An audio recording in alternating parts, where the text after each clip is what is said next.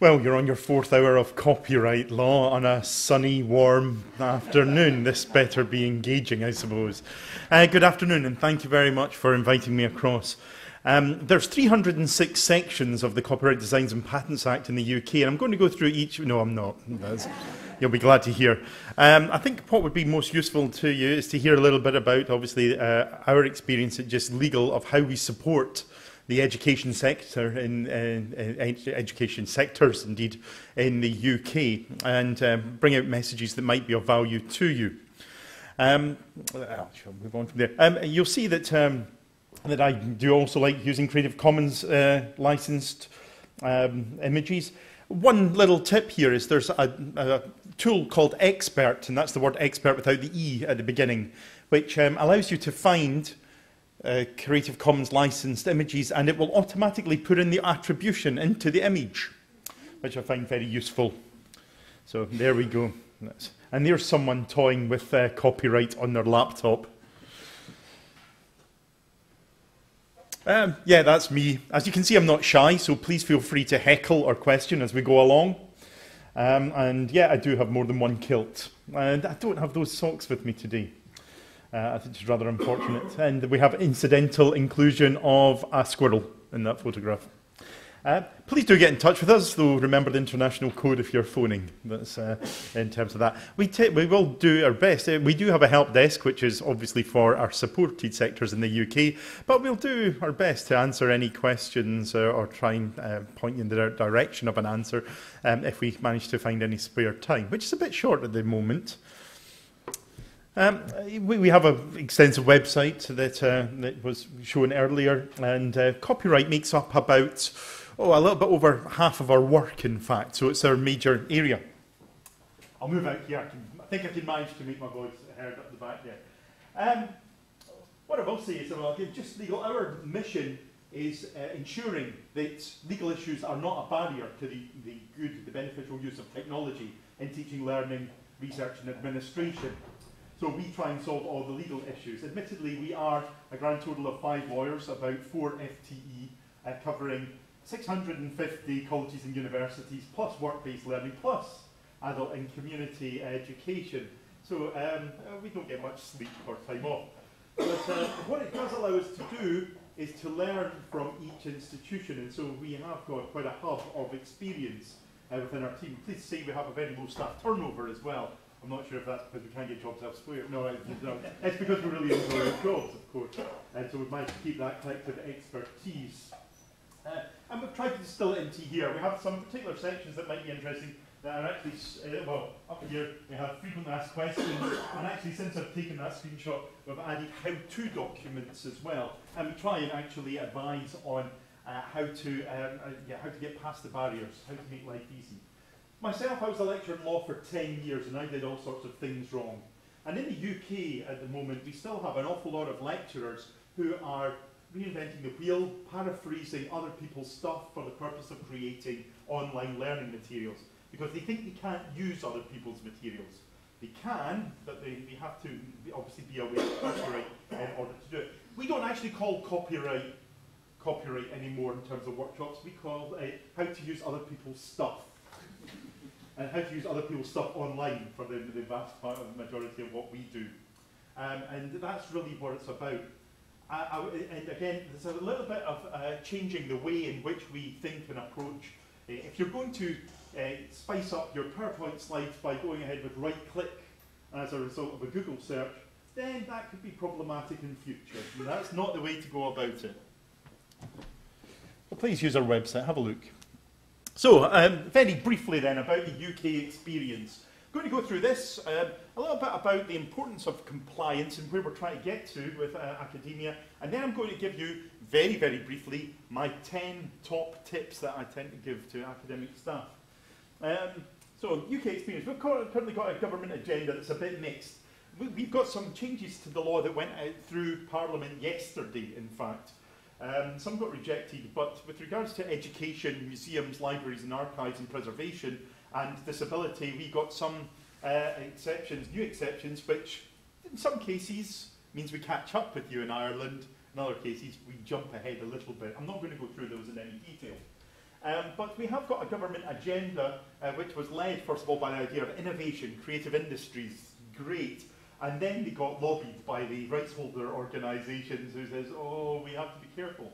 And we live in a fairly difficult age because many rights holders haven't yet sorted out their business models. And this is intensely annoying. Because it would be lovely to just go and have this idea of paying for stuff and getting it. Go to iTunes, buy a song off iTunes. Well, you're not buying a song, you're buying a license to listen to the song and to use it. But you try and find the bit of iTunes that allows you to buy it, to play in class and to put up onto a VLE. It's not there. iTunes is basically for personal use. Now, we're getting better models as it goes by. For those of you who are tutors, lecturers, or indeed anyone, could go around and ask you, what budget do you have for licensing materials?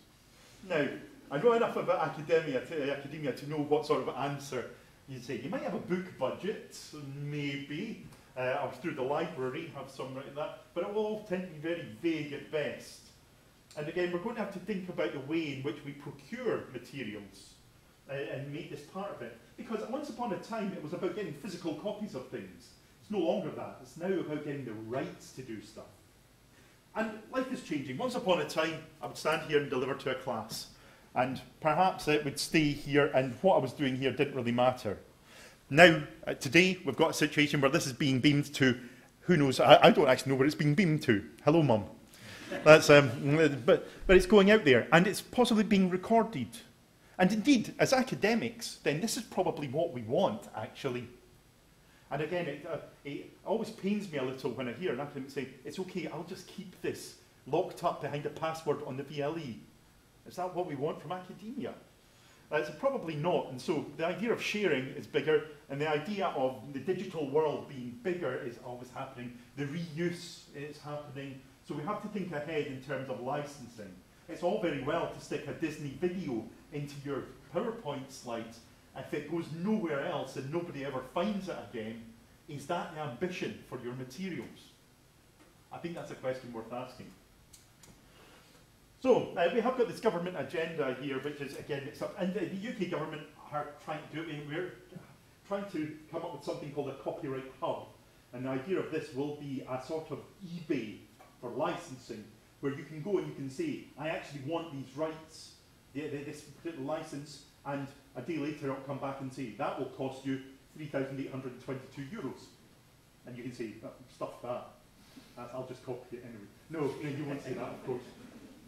But at least then you'll be able to ask for what you want, because at the moment one of the big problems is not being able to get what it is you need. In the UK, more so perhaps than here, the licensing agencies, and we have a copyright licensing agency, which admittedly is more useful in a way because it covers all UK publications except those that are accepted. It's an insurance-backed, warranty-based license, so it's broader. It's not a set list of publishers, so that's quite nice in a way. Admittedly, when it comes to the digital world, then it's a sign-in, an opt-in system for publishers, which is more difficult, especially since a whole bunch of American publishers have just opted out, and there's a whole bunch of universities in the UK having to remove materials. And they're having to remove materials because the American publishers haven't really sorted out their business model for how they're wanting to deliver stuff. And again, we're living in this difficult transitional era, I think. Talking about culture, organisations and people, I think is very interesting. I've toured the UK quite a lot, giving presentations, and often I come across barcodes on staplers where they belong to an asset register. And then I asked the institution, right, who owns your teaching material? Well, we have a policy. Okay, let's see the policy. And quite often, and I think there was might be alluded to here, it's often based on sharing of patent royalties, the IP policy, and rarely is it particularly sophisticated on teaching materials. Last week I was dealing with an inquiry from an institution and it's being sued for £10,000. It's a fairly major university, and really its IP policy is not really very good at all. And this was concerning language tutors in the university. And language tutors, and I think this probably goes for many institutions, are taken on a fairly informal basis. They get a few hours here and there. They're not really contracted to, in a formal way, to produce learning materials. Some of them use learning materials between different institutions. And this is quite common in language tutoring, and it might be the case in other areas as well, and maybe with the way academia has got, well, there's various ways in which it could go, but certainly there are issues there. But what there was not is clarity as to who owned the teaching materials and what they could be used for. And there's some very interesting disputes that I've been involved with this. And I used to work alongside someone who was a very competent lawyer, and he would copyright his name at the bottom of all his PowerPoint slides.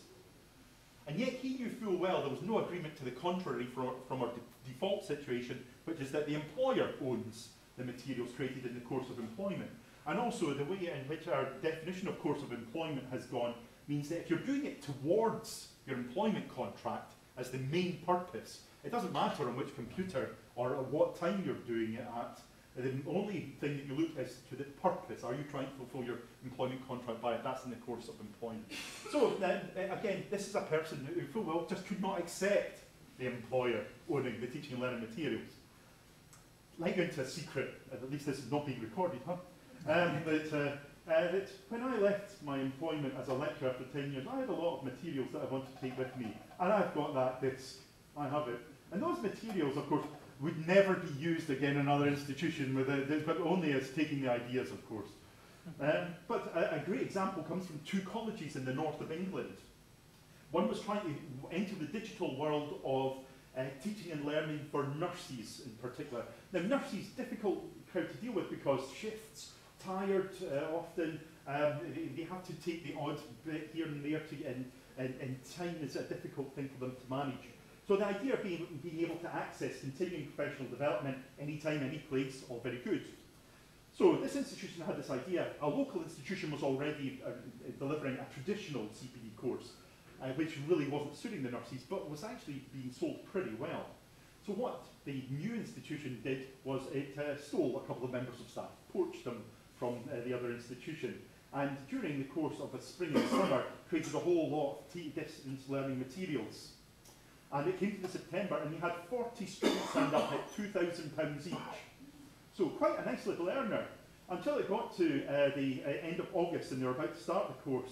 And the first institution that was offering the traditional version of CPD got wind of this and got access to the materials, and it turned out the people who were poached had just copied over their materials. And the first institution said, those are our materials, they were created in the course of employment, and that was right. And the second, new college, had to withdraw the course at the last minute, leaving 40 disappointed people, a bad reputation, a gap in the funds that they expected to get, and they, as far as I know, they never actually managed to launch that course. So understanding who owns this stuff is very important. And also, we live in an age as well where materials have got their value, and University College Cork, for example, wants to ensure that after you've left, if you're a member of staff here, that those materials can be used as well. Something's going to have to be done. Now, that doesn't have to come down to blows, I don't think. We advised a creative arts type institution in the UK, and they were having a dispute with their staff because the institution wanted to own the creations of the staff, and the staff couldn't accept this. They were performers for the most part in the creative arts. And we suggested in the end that the performers actually retain copyright. The institution accept that the lecturers have copyright in their materials and performances that were recorded, but that the performers gave a license to the institution for the institution to do what it had to do, and that was acceptable to all. There was no need for a fight. I think actually in academia in many parts of the world, this fight is still to be had and the discussions to be had and sorted out. I think if you are in charge of creating materials, then you need to be aware of these, and you need to sort out the agreements beforehand. Before someone sits down and creates a distance learning module, a MOOC, whatever, the question of who is owning the materials needs to be sorted out. If someone's bringing in their photo collection in archaeology to include on the VLE, someone needs to ask the question, well, who's going to own that in future? Because if it was created before, with course of employment because they were on holiday in the Middle East, then it's certainly not going to be the institutions, because it wasn't created in the course of employment. So if it's to be an enduring resource, then it's got to be sorted out. ownership is definitely a big area there, and the culture, organisations, people, questions are going to have to get sorted out. Plus attitudes, indeed, to copyright. I mentioned lunchtime, I love dealing with arts faculties because I get them going on the fact that, what do you think about copyright? Oh, it's terrible. It's a restraint on my creativity. We should be able to create without thinking about all these rules, these sections of the Act and all the rest of it. Then I get them on to, what do you think of plagiarism? Oh, it's terrible when students copy stuff without giving acknowledgement. Then I get them on to, oh, what about your stuff being copied? Are you fearful of people with that? Oh, it's terrible. That's my product. I should be paid for what I produce. Now, that's got value, I think, and trying to get them to actually reconcile these notions is a very interesting challenge. Again, JisC, the body, we try to stay out of politics in campaigning, which is sometimes a pain because most of our constituency are users. But we have to remember as well that many of our constituency are also rights holders and producers. And it's all a balance, and it's not just about, again, it'd be lovely to say anything that has education, the philosopher's stone is referred to, that's okay. I can put up here, because it's for good. Education's good, therefore I should be able to show Disney films and put them up online and everything, as much as I like. And that's not going to be a sustainable world, unless Disney chooses to Creative Commons license its material. I think you might be waiting a while for that one, I'm afraid. The open agenda is coming along. These slides are Creative Commons licensed under CC BY. Of course, we did think about, we actually had our own bespoke license beforehand, which was actually only a few sentences long. It's very simple and allowed education establishments to use it widely. But we went over to Creative Commons because it's familiar.